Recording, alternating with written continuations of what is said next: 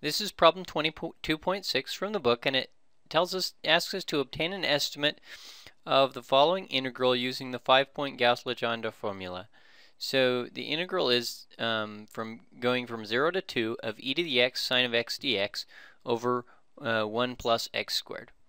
Alright, well, the first thing that we need to do is transform the limits of integration. We have something from integral from 0 to 2, and these formulas, the Gauss-Legendre formulas, are only applicable for integral from negative 1 to 1. So if we want to figure out, and then it's of something, right? And we'll just call that f of x dx. That's what we want to have the form in. And so in order to do that, we have to transform our limits of integration. And we're using the limits a and b again. And we can transform the limits of integration according to the formulas they give in the book. And so the formula is x is equal to b plus a plus b minus a times xd over 2. And so plugging in our values, that means 2 plus 0 plus 2 plus 2 minus 0 xd over 2.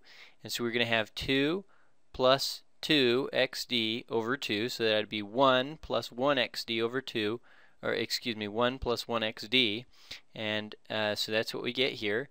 And so and then we can find dx, and dx is equal to b minus a over 2, and b minus a, that's 2 minus 0 divided by 2 is 1, so that's going to be just dxd is equal to dx. So we don't really have to do anything there. And then we plug that into our integral, and we get the integral from negative 0 to 2 then of e to the x sine x dx over 1 plus x squared.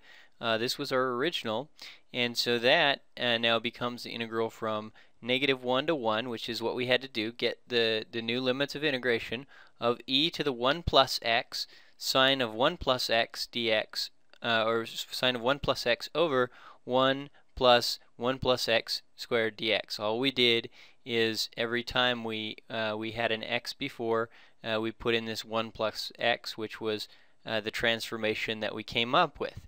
Alright, so now we're ready to apply the Gauss-Legendre formulas, and in order to do that, we have to we just look up the values in the table, and well, before we look up the values, we see the general formula is the integral is approximately equal to c naught f of x naught plus c1 f of x1 plus c2 f of x2 plus c3 f of x3 plus c4 f of x4.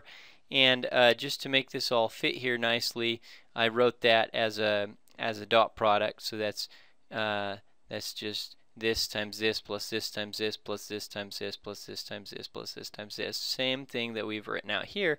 But what I did is I've gone to the table, and so this is table, let's see, so these are from table 22.1 on page 0.1 on page 646, and that's where we get these values, and these are the values for 5-point Gauss-Legendre formula, and this is what we get. So the next thing then we have to do is evaluate the function, this function, not this function. We have to evaluate this function at each of these points. Now, how can we do that? Well, probably the best way to do that is just we could use a calculator.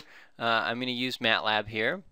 So we'll switch over to MATLAB, and I've pre-typed these things in to save a little bit of time.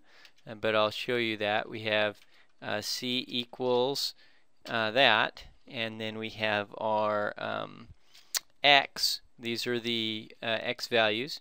X is equal to that, and then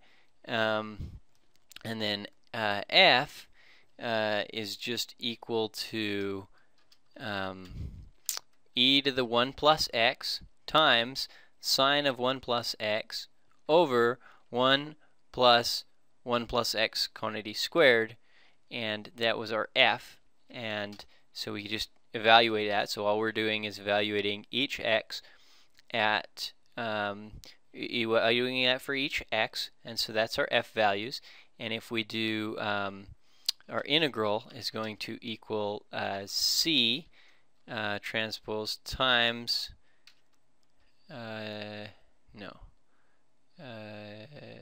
we want, I'm trying to think of what we want. We want this to be 1 by 5, so that's actually just c times x transpose.